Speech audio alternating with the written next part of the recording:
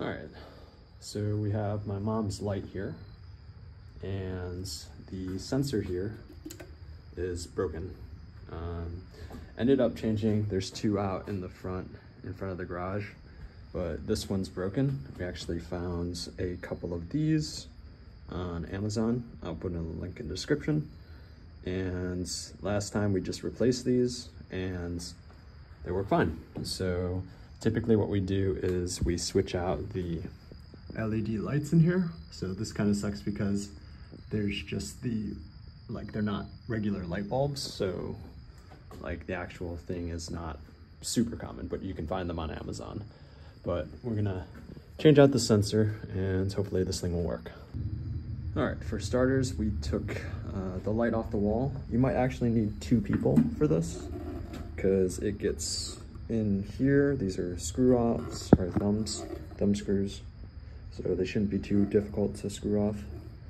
And then you actually don't have to take that out, but I ended up doing it anyways, just because it's easier to not drop this. So took this off here. These two screws, be careful if they're outside.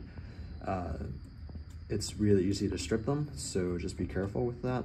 And if you do, you can technically, like I actually zip tied a couple of the other ones because the bolts were so rusted out on the outside, so just be careful of these. Those two bolts out, so you get the meat of it here. So we gotta take this out, these three screws, and then we can get to the sensor.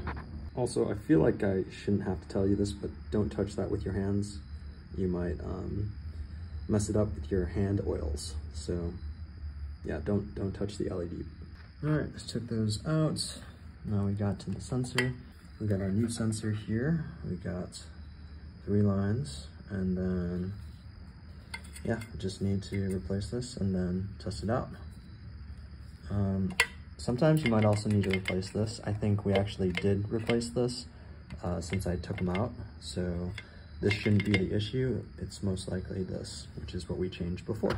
Okay, so I've taken all the wires out and then matched them up with the new one.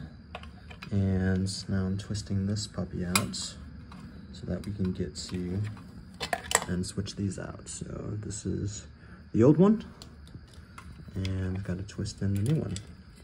This actually might make more sense to twist in later, since now I'm gonna twist this up with wires, so this will probably be a big mistake on my part. Not big, but just gotta make sure that these two, white and blue, go in the same one, and then the black and brown go in the same one too. And then this black one goes through this side to the other side and hangs out with the white wire back here, and then hooks into those two wires. So it's basically, yeah, white to white and then black to brown in this case for this house. So this one had a couple of rubber washers on it and a little screw on it. So some of them require this, but this one just requires this here, and we can put this in here and then spin it to twist it on, and then we'll rewire the rest of this here.